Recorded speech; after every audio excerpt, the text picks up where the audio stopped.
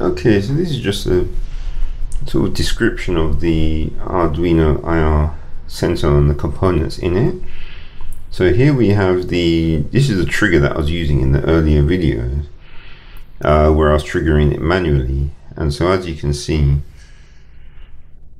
there's the NRF 24 transmitter connected to an Arduino Nano, and basically that's the push button I was using to trigger it when it worked.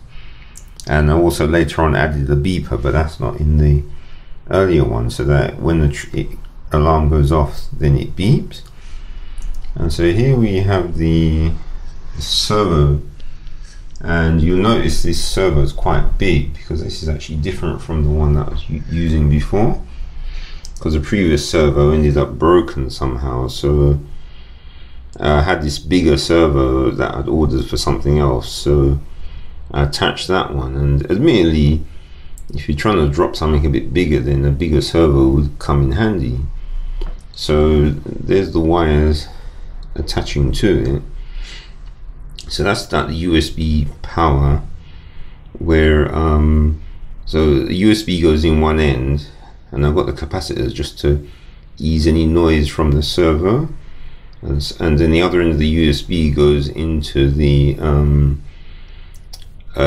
actual the other Nano, which is this one. So this Arduino Nano is like the receiver, and it's got an NRF on it. And the reason why it has the reason why it has the sellotape is because I actually put it in a cardboard box, so it just doesn't short out on the Nano when I actually put it in the box, so that the mouse doesn't get distracted by the flashing lights. And so then out of the Nano we have the two infrared sensors. So this is the receiver on this side, and that little part where the wires are going to, that's actually a little circuit board with a it's got a MOSFET driver which actually goes to the the transmitter. And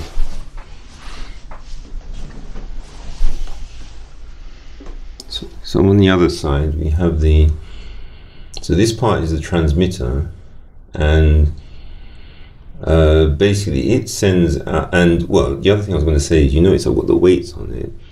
That's so that it doesn't gradually move over time in case the wire is pulling on it. And it's like beside the transmitter is like a piece of card, and the reason for that is because I didn't want the mouse to go in underneath too close to the transmitter, so that it doesn't trigger early. And so by putting the bait in the middle,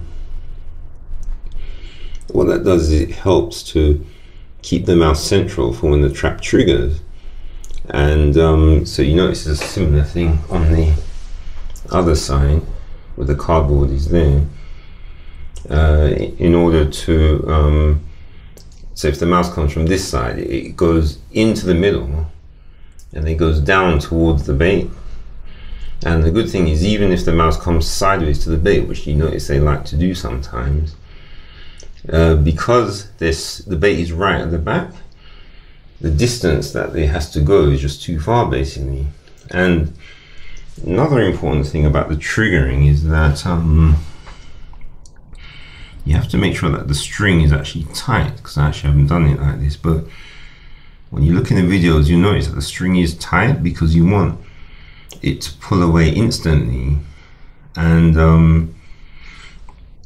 the other thing I've worked out, you notice in the earlier videos I had a piece of cardboard, and what you'll find is the cardboard actually slows down the speed.